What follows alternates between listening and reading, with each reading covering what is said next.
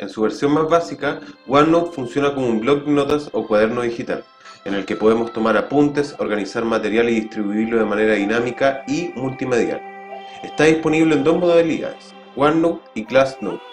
El primero de ellos de uso individual y liberado, y el segundo de ellos diseñado como complemento digital para el aula y disponible en la licencia educativa gratuita de Office 365. Para ingresar a OneNote y crear un Class Notebook, lo primero que debemos hacer es ingresar a la plataforma de Office 365. Ingresaremos en office365.com y allí ingresaremos sesión con nuestro correo electrónico.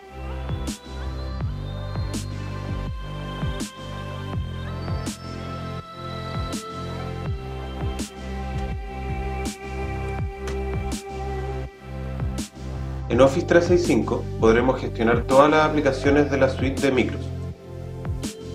En este caso, abriremos la aplicación de Class Notebook y nos iremos al menú de bloc de notas de clase. En Class Notebook podremos administrar y gestionar todos nuestros blocs de notas de clase. En este caso, lo primero que haremos será crear un bloc de notas de clase. Customizaremos nuestro bloc de notas de acuerdo a nuestras necesidades y el perfil de nuestro curso.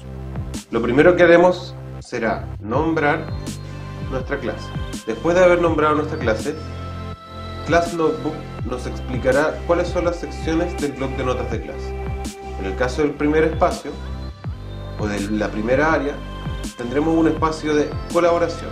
El espacio de colaboración es un área que tanto el estudiante como el profesor puede editar.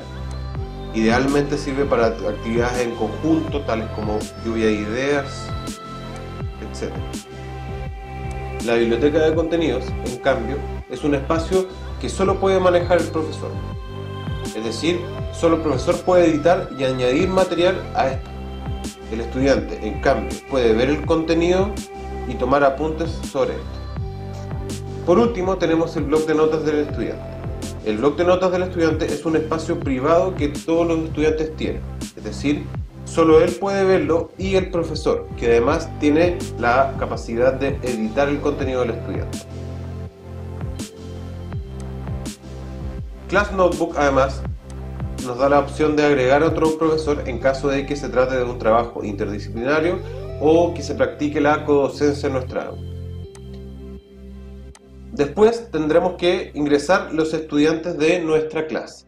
Es importante aquí recalcar que solo podemos agregar a personas que estén dentro del directorio de nuestra organización, es decir, aquellas personas que tengan un correo que sea con el mismo arroba o dominio. En este caso, mi correo es @100profes, por lo tanto solo puedo agregar a gente que esté dentro de ese dominio.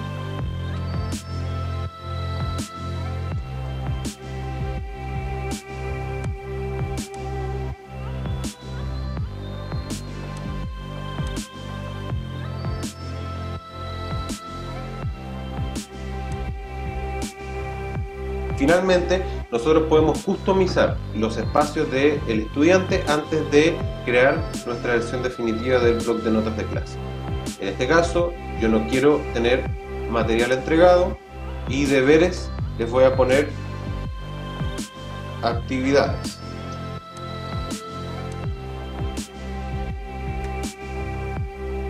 Cuestionarios, pruebas. Pondremos apuntes. Siguiente. Y finalmente, Class Notebook nos da una vista previa de cómo se verá nuestro espacio de trabajo. En este caso tenemos el bloc de notas del profesor, que se verá así, con un espacio de colaboración, la biblioteca de contenidos y la lista de los estudiantes que está suscrito a mi bloc de notas. Y finalmente el bloc de notas del alumno.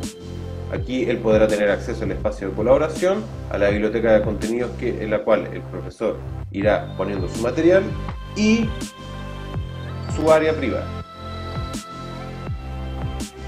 Podemos crear y con eso tenemos listo nuestro primer bloc de notas.